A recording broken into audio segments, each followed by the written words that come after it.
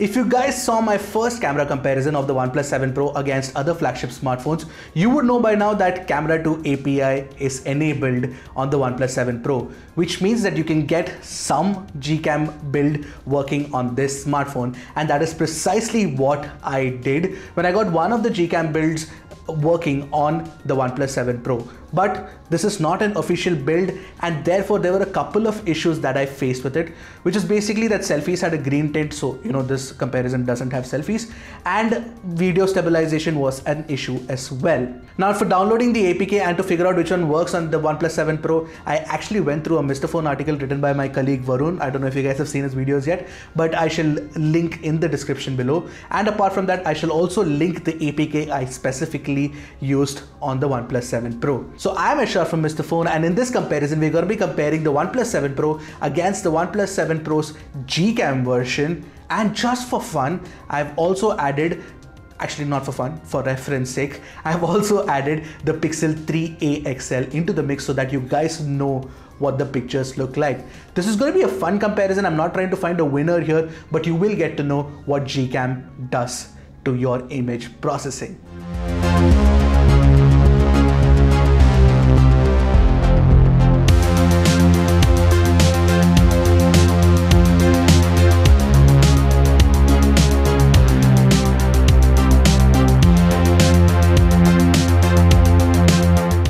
But before we move on, don't forget to hit that subscribe button and the bell icon right next to it to get notified whenever Mr. Phone puts out an awesome new tech video. And thank you Gadgetsheildz for sponsoring this video. Those guys make awesome skins, and one of their skins is on the OnePlus 7 Pro and it looks kick-ass, right?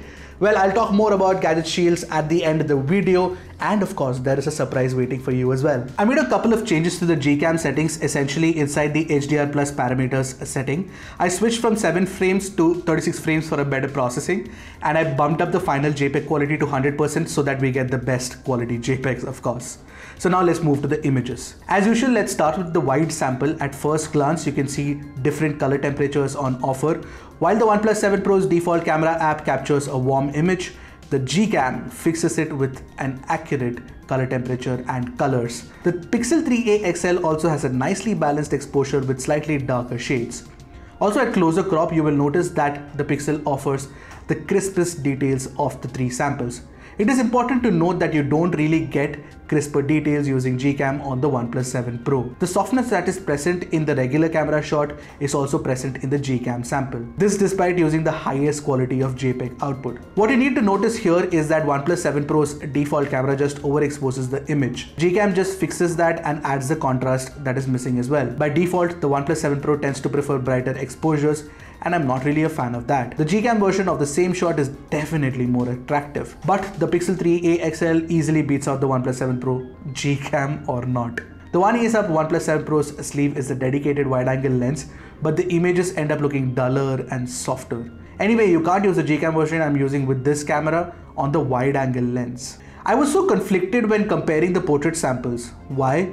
Because the OnePlus 7 Pro GCam sample has a very warm image that looks super odd, but it has the best cutout of the 3. Even the OnePlus 7 Pro's default camera samples cutout looks good, but the soft face and the extra brightness are big put-offs according to me. The Pixel 3a XL really looks good, but the face is pinkish and the cutout is not that accurate either. You can check around the hair. Overall, I really like the GCam's portrait sample, but the colors are so off. But here's the thing, colors can be fixed in post, even using your phone's default gallery app. Here is the same portrait shot from the GCam app, color corrected by reducing the warmth, and I've made a few small changes to the contrast as well. Now how does it look? Which is why more than the colors, the exposure control, the focus times, the shot speeds, the sensor level details and the post-processing algorithm are given more importance in our comparisons. The overall color temperature and saturation can be easily fixed in post. Despite cranking up the number of frames for processing HDR plus to 36, the GCam sample looks the least impressive of the 3 samples in the first shot of the parking lot. You can clearly see that the Pixel 3a XL's orange gradient in the sky was what I was trying to capture. The OnePlus 7 Pro's default camera does a fairly good job too, but it is the Pixel 3a XL that looks stunning. You can see the same problem in the next shot. What I particularly like about the OnePlus 7 Pro's default camera app is that it does a better job of bringing out details from the darker portions of the shadows compared to even the Pixel 3a XL or the GCam shot. But then again, it is a deep orange gradient that looks stunning on the Pixel 3a XL. Moral of the story, GCam doesn't necessarily give you pixel grade pictures at all times. Let's move to the close-up shots. The first one is of a yellow flower. You can see that the GCam port has fixed the overexposure issues in the background. It looks good, but the color of the flower is more accurately captured by the default camera. It was a lighter shade of yellow and bright. Moreover, the GCam image doesn't showcase the finer details in the flower at 100% crop. The Pixel 3a XL clearly takes a better picture of the three. In the second sample, the contrast in the GCam sample looks excellent, but it is the Pixel that again manages to impress. Similarly, at closer crop, you will notice that the GCam version is lacking in the finer details once again. I got these really pretty indoor samples at the restaurant Kheer inside the Rosiate house in Delhi. The poppy colors of the chairs and the sunlight peeping through the large windows on the rear makes for an excellent frame. I noticed that the OnePlus 7 Pro's default camera has cranked up the exposure. You can clearly see blown out highlights on the extended roof in the rear. The GCam port fixes that beautifully. Similarly, the details are also better at closer crop. Although there is no doubt in my mind that the Pixel 3a XL just looks stunning next to the other two samples, and it is definitely better. Evidently, the GCam port is useful for good shots indoors as well. In our first low light sample, the OnePlus 7 Pro GCam sample has a pinkish tint. The color temperature of the overall picture is better on the other two samples. At 100% crop, you will notice that the OnePlus algorithm smudges the details due to aggressive noise correction. In comparison, despite the noise, I prefer the details on the Pixel 3a XL. In fact, a lot of folks will. Let's switch to the night side on the GCam and the Pixel 3a XL and Nightscape on the default OnePlus 7 Pro camera. Nightscape does a great job and it is vastly improved from the previous version of Nightscape, so it is definitely better.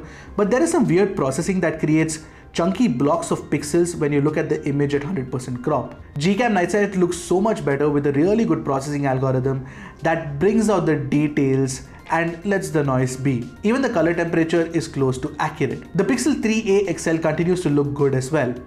Overall, GCam is really beneficial in night shots in my opinion. I do have another close-up shot for you guys. Without any special mode, the GCam sample is not bright at all, and the Pixel's sample has a lot of noise. The OnePlus 7 Pro's default camera has a brighter image because it goes for a high ISO and the longest shutter speed as well. Now with night mode on all the three phones, I believe that night sight from GCam shot and the Pixel 3a XL look leagues ahead of Nightscape. In fact, I'm really digging the OnePlus 7 Pro's GCam sample compared to the Pixel even. But it is the contrast on the Pixel 3a XL that does a good job of making things look dramatic and therefore better. In conclusion, the build of GCam that I tried with the OnePlus 7 Pro definitely improves the color processing. It looks pleasing to the eye and it fixes that highlight clipping issue that has been plaguing the OnePlus 7 Pro since we started using it. Of course, that will get improved over future updates, but the color processing and everything else looks great and the pictures look really good as well. Now, compared to that though, the Pixel 3a XL definitely takes better pictures. I mean, there is no two ways about it. If all you crave for in the rupees 40,000 price range is a good camera, is a great camera, is the best camera, then the Pixel 3a XL is the phone for you. But the thing about this GCam comparison is that, this is not a stable build that I was running, so somebody needs to make a stable build soon. And one of the things that you guys need to notice is that GCam at the end of the day is Google's work, and so kudos to the engineers for that. Having said that, a stable build for the OnePlus 7 Pro has to come soon, and that could open up the capabilities of the camera even further. Maybe just maybe there are some settings deep inside GCam, because it's a laundry list of settings that could improve the performance, like changes to highlight colors and saturation colors and all of those things. But that's just too much work in my opinion. Only the clued in tech nerds like us even know about GCam in the first place. I'm pretty sure that the regular mass doesn't even know about GCam. I mean, you guys must be talking to them about it. Having said that, of course, it's just too much work to go through all those settings. So finally, after doing this comparison, I'm convinced that OnePlus really needs to improve its camera algorithms on its flagship smartphones. It's good, but it is not great. Until that happens, I'm Ershad from Mr. Phone. See you in the next video. Well, no, maybe not so soon. because I still have to talk about Gadgetsheildz. Gadgetsheildz is the Indian company that makes these awesome skins. This is the camo one on the OnePlus 7 Pro and the texture is incredible. In fact, I have a dot matrix one on my MacBook Pro and the texture is incredible on that one as well. I really like the textures of Gadgetsheildz skins. Now, one of the things that you guys need to note about Gadgetsheildz is that they're made of 3M, great quality paper, and when you peel them off again, they don't leave any residue whatsoever. But the most important thing about this brand is that you get skins for Indian smartphones or smartphones sold in India like Redmi's and Realme's and all of those. So you have more options compared to international competitors like D-Brand and Slick Wraps. So don't forget to go and check out more details about them in the description below. And the kind folks over at Gadgetsheildz were kind enough to give 5 skins away for you guys. More details about the contest in the description below. So finally, I hope you guys liked the video. Until next time, this is Ershad from Mr. Phone signing off. Goodbye and Godspeed, my friends.